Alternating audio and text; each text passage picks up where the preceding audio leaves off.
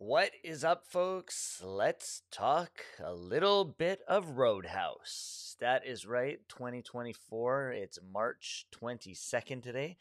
Yesterday, you may have heard March 21st, Roadhouse, the new one on Amazon Prime, Jake Gyllenhaal, and the notorious one, Conor McGregor, hit the theatrical screen. Well, I guess your TV screen, if you want to call it that. But Roadhouse hit Amazon Prime, and I, bright and early yesterday, when it dropped, I watched it. And needless to say, I sort of liked it. So before further ado, why don't we just watch the trailer for the show, and then we'll head on over, check out a few reviews, and talk the movie itself. Before we start, do you have insurance? What? Your coverage good? Like, you have dental? Oh, haha. Is there a hospital nearby? Is it, like, too far? About like 25 minutes, I'd say. I just slapped you. Are you all right? What?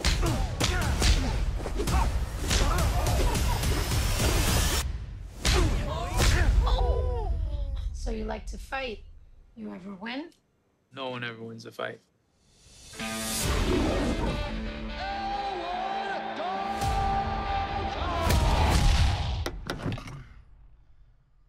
This ain't the Holiday Inn, pal. I'm moving. A friend of mine suggested I come talk to you. I own a roadhouse out in the Florida Keys. Lately, it's been attracting the wrong clientele. I can pay you good money. Judging by your car, you need that. Well, I like my car. Think about it. I know who you are. Elwood Dalton. Big fan, man. That guy's got a knife under his shirt. You just take a big step back and pop me in the face. You can do it. Tell me about this bouncer. He acts all nice, like he's Mr. Rogers or something, but then he'll haul off. Really interesting guy, overall. Brand wants to take the roadhouse away from me. He wants to build some resort. I should warn you. People have a certain way of getting things done around here. Hey, fellas. Looks like you're having a smashing night. Dalton! I got a tip for you. Don't let no one get this close. Let me guess. Threaten me. Tell me to get out of town. I get the impression that you can't be threatened. Once Knox is on the job, it's over, baby. It takes a lot to get me angry, but when I am, I just can't let go.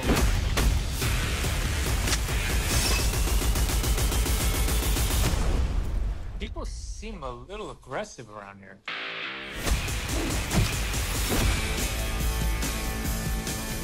Is that one a friend of yours? No, I just broke his arm. Now that is what it is. Action-packed. That trailer gives away... No, obviously it doesn't give away the storyline and whatnot. It does definitely have action. Now, if you go into this thinking it's some like Oscar-worthy movie, or you're expecting the moon, well, guess what? You're not going to get that. But if you go in there not expecting too much, not expecting the original, because the original with Patrick Swayze was a cult classic, and I went into this one thinking, okay, man, I'm going to hate this movie. I'm going to hate it. It's not going to live up to expectations. They're trying to redo Roadhouse. Why would they ever do that? Well, you know what? I actually liked it. And I hate that I liked it because it was actually pretty fun to watch. And Jake Gyllenhaal played a great character. Everyone else was rather dull until Conor McGregor came in about 58 minutes into the movie. Throughout the first course of the movie, I was wondering, where the heck is this guy? I thought Conor McGregor was a star in this. And believe it or not, Conor McGregor did a great job. People out there are saying his acting skills are terrible, worst out there. I thought he did a pretty damn good job at what he was there to do. He was amped up. He was like Conor McGregor times 1,000, walking in there all puffy chested and all that kind of stuff. I think he did a good job. Is it the original? Is it the Patrick Swayze Roadhouse? No. But they did a 2024 version of this, and I thought it was pretty good. Other than some dumb CGI effects, the fight scenes were fun. the movie itself was pretty damn good. The plot line had no like glaring holes to it. It dragged a little bit because it was just over 2 hours long, but other than that, it was a pretty damn good movie. So let's get to IMDb and what it thinks of it. Over on IMDb, you can see not the greatest. I mean, it says it's an hour and 54 minutes. The runtime on Amazon Prime was just over 2 hours. I believe 2 hours and 3 minutes. And as it says, critics' consensus: Roadhouse updates a cult classic for a new generation, happily replicating the original's emphasis on cheesy brawn over narrative brains. I will say it was cheesy, definitely, and that's what you get. An action-packed, fun movie where there's a bunch of brawls and a bunch of fights and a bunch of blood and whatnot. It was fun. Tomato meter gave it 66%. The audience score was 61%. Not the best, but also not the worst. It could have been a heck of a lot worse. Ben Folks, who is an MMA journalist, posted on Twitter, "I watched Roadhouse for what it is and what it's trying to be. It's not terrible.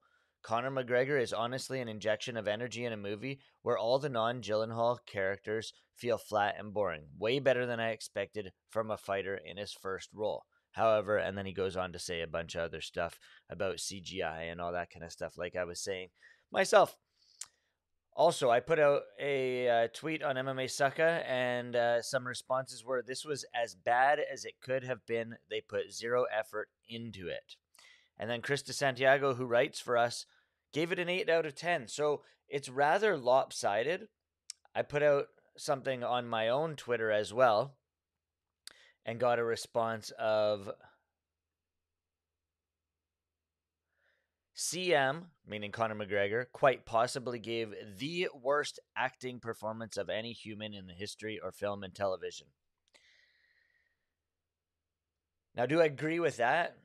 Not necessarily, because I think he did a good job of what he needed to do with what they gave him to do. He was amped up. It was Conor McGregor times 1,000, times 1,000,000, and like he was woo, walked into every scene like he was just running the show. And Conor McGregor made some serious dough off of this film. Did you like it? And that's all that really matters. Like, who cares what other people think? The reviews are out there. Again, 66% Rotten Tomatoes score, 61% audience score. I myself liked it.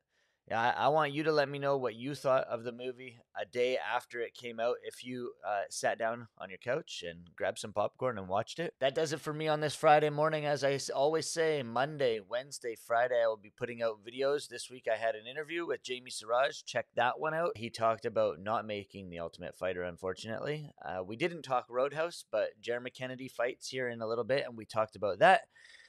So let me know what you thought of Roadhouse. Make sure you click that like button, click the subscribe button, click the notification bell to know when I'm live and on here and have new videos coming out. Maybe we will do some lives at some point, and you guys can get your comments up on the screen and all that other kind of jazz. Fraser Crone has the MMA Sucker podcast, typically comes out on Mondays. My videos, again, Monday, Wednesday, Friday. Like, subscribe. Because as I noticed, about 95% of people watching these videos are not subscribers. So click that subscribe button, folks. With that, enjoy your weekends. I will see you Monday.